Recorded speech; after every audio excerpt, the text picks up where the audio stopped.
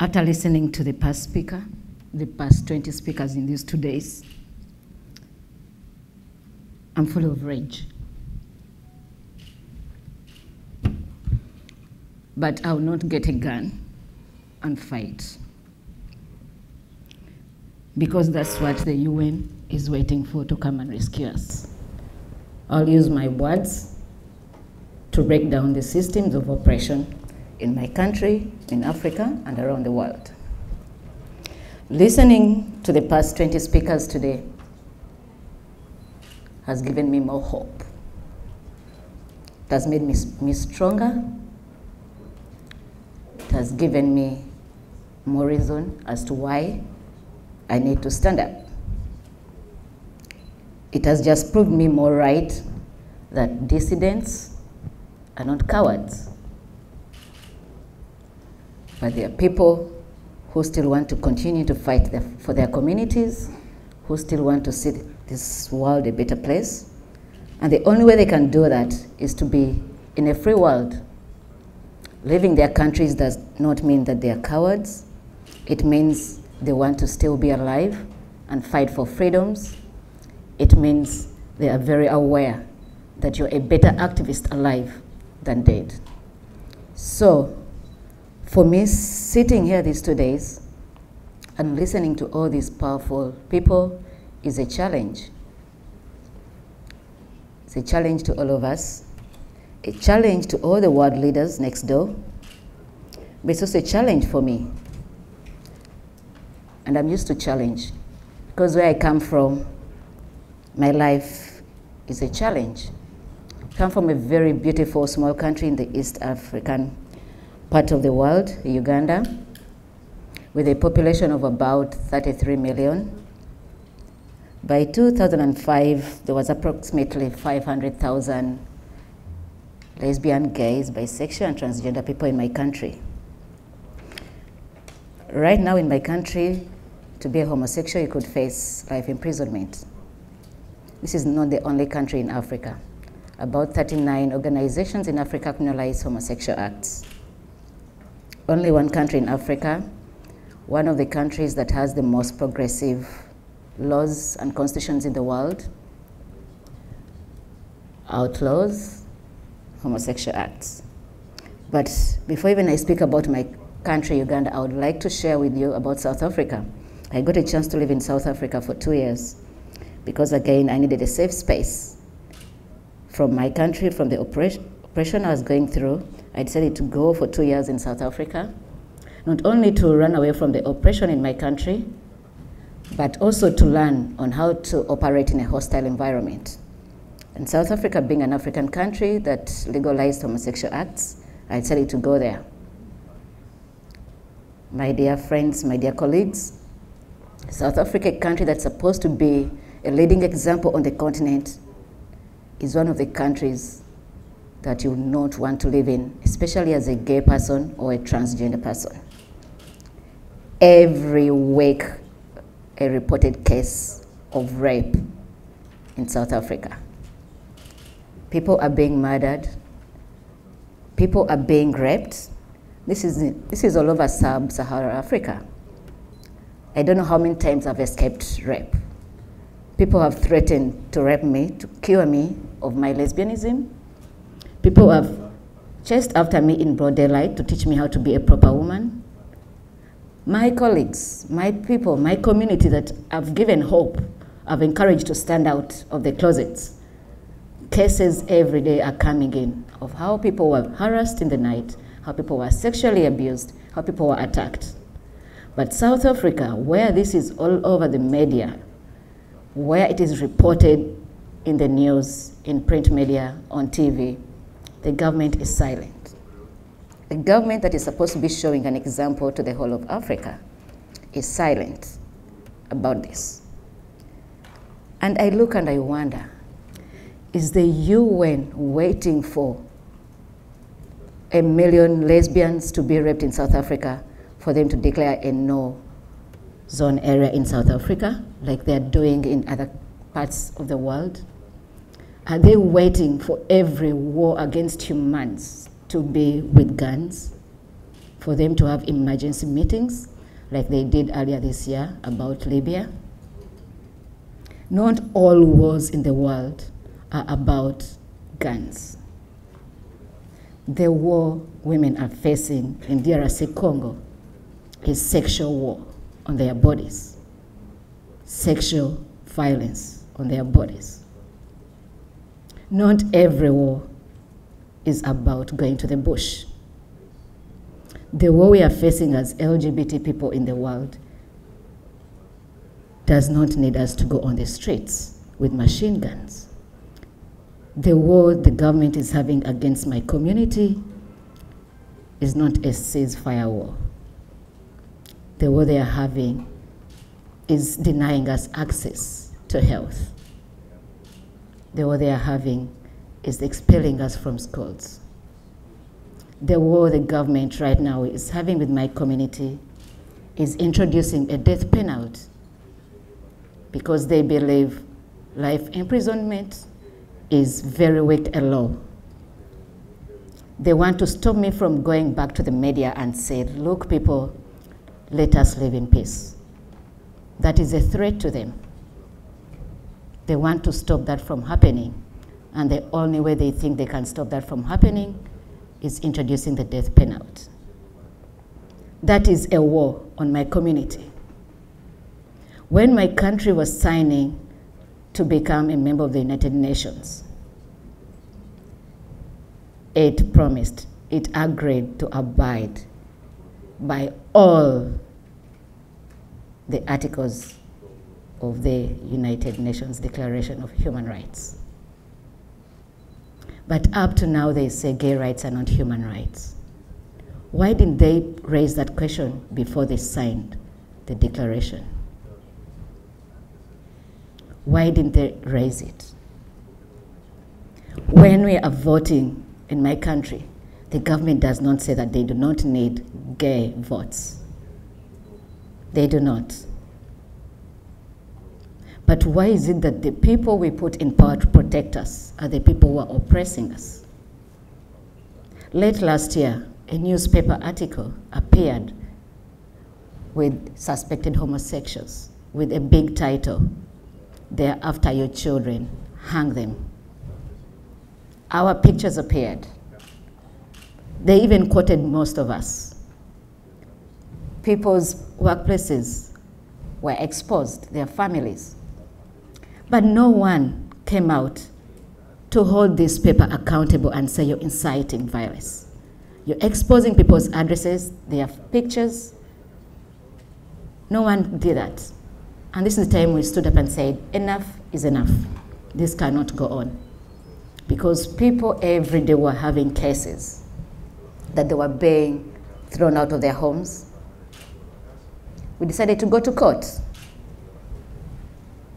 And we said, if the systems of justice this time fail us, we are going to go wherever it takes.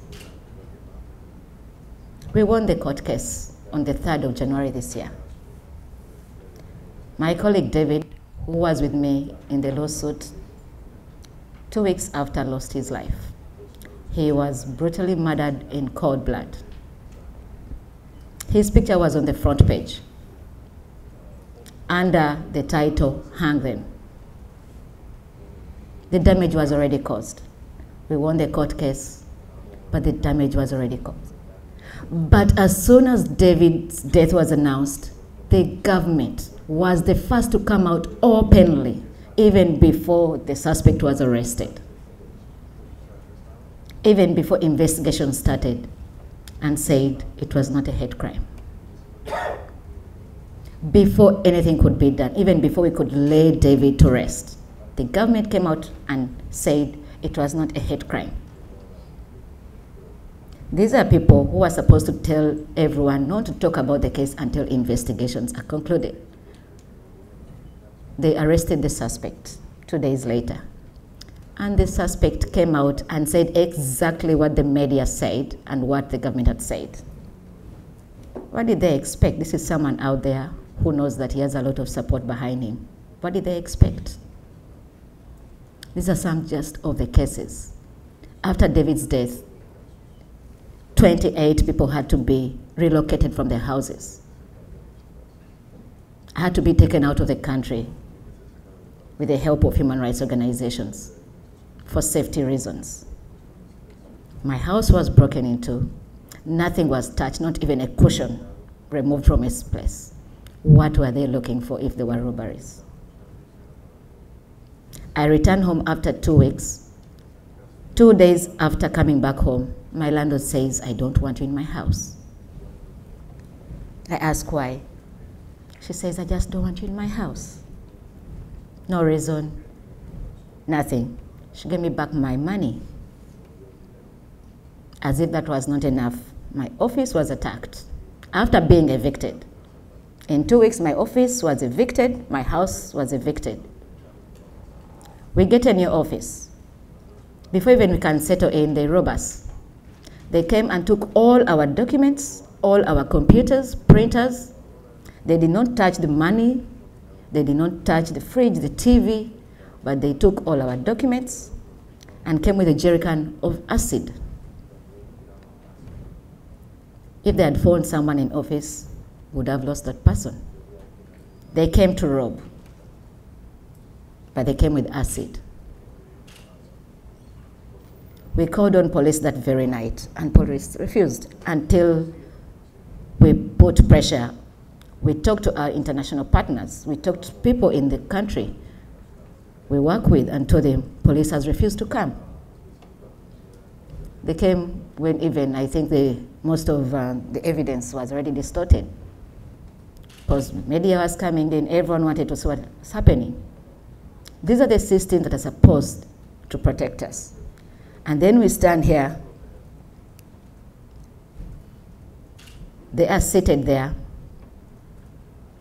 and we think they care about us.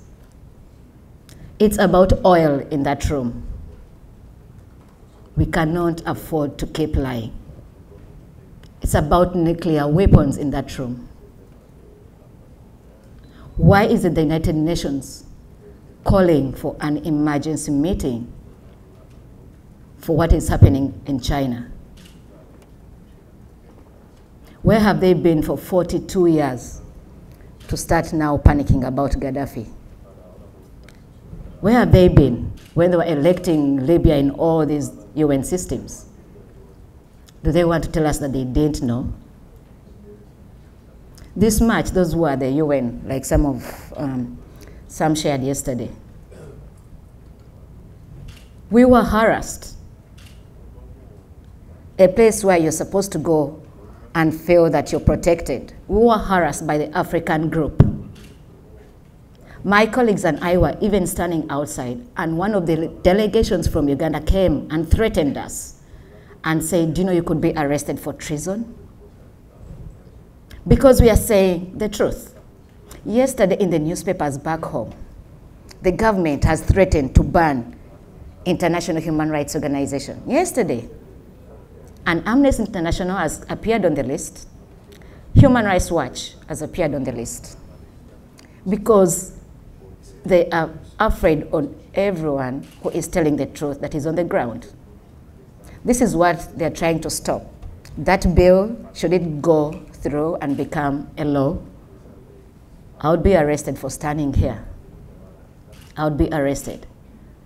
Because they do not want the world out there to know what exactly is happening on the ground. But I've said, I'm not going to give up. What I did, 6 weeks ago, I called for a press conference. Called the media, a lot of media, and launched a campaign, a nationwide campaign. And told the nation, the politicians, hate no more. Hate no more.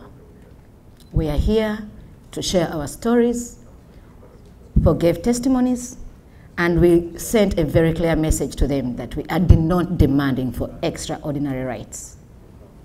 We are not demanding for special rights.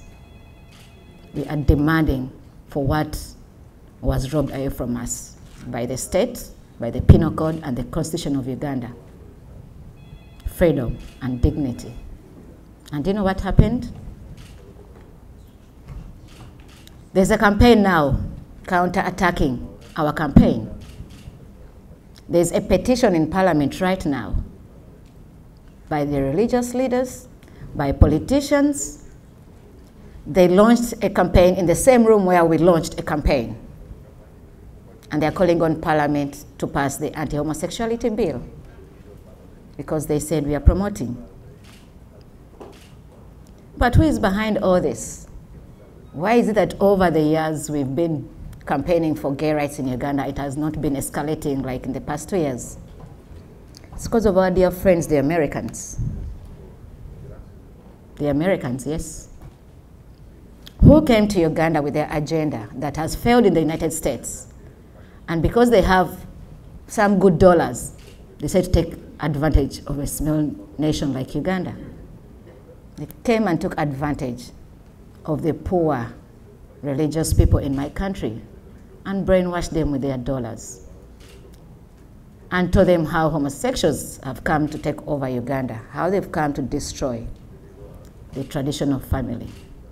And they are having links with the family of the United Nations, of the United States. Our dear friends in America have been very helpful. The president has come out openly to condemn the bill. Ms. Clinton has spoken to the president directly. But yesterday, President Obama said that statements and resolutions are not enough. Are not enough to clear issues, to solve issues.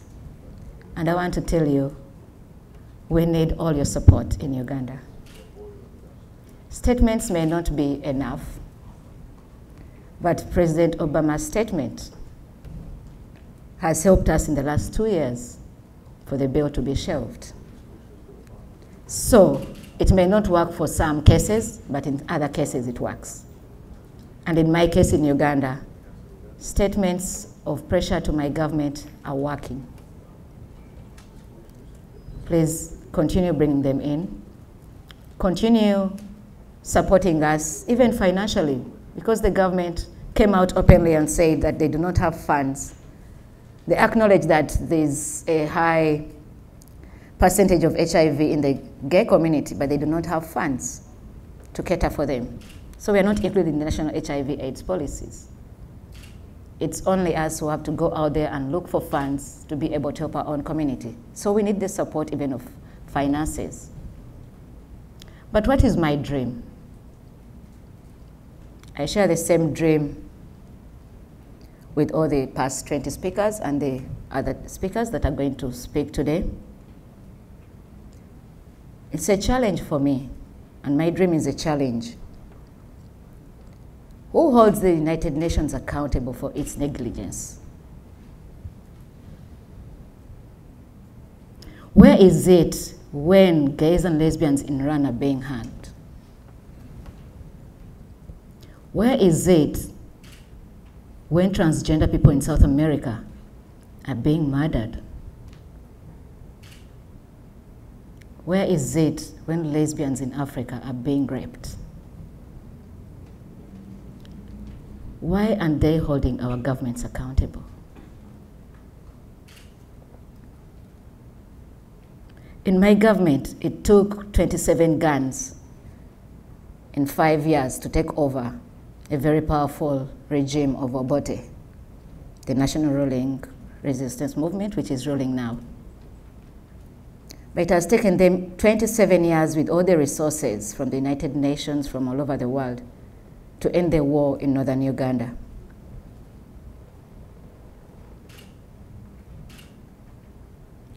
I'll not talk more about that. 27 guns in 5 years to take over a regime.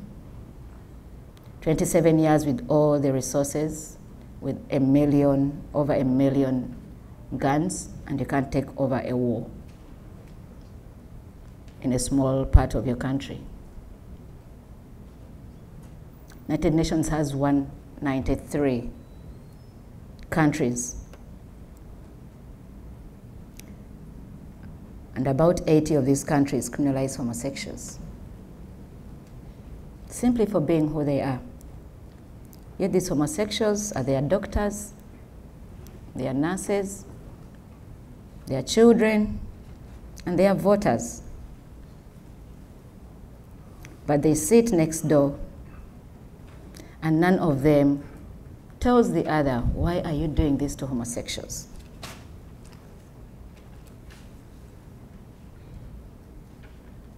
I don't believe that the United Nations is really bothered about human rights. I really do not believe that. If they did, they would know that the oil they are talking about is refined by human beings, and so the human beings need to be protected. But they are not. Who holds the United Nations accountable for its negligence? That's the dream I want to have, to find a person who can hold the Human Rights Council of the UN accountable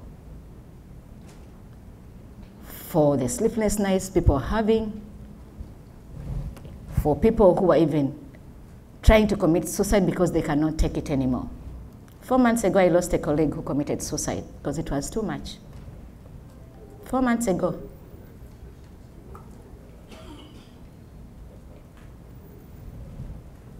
Thank you.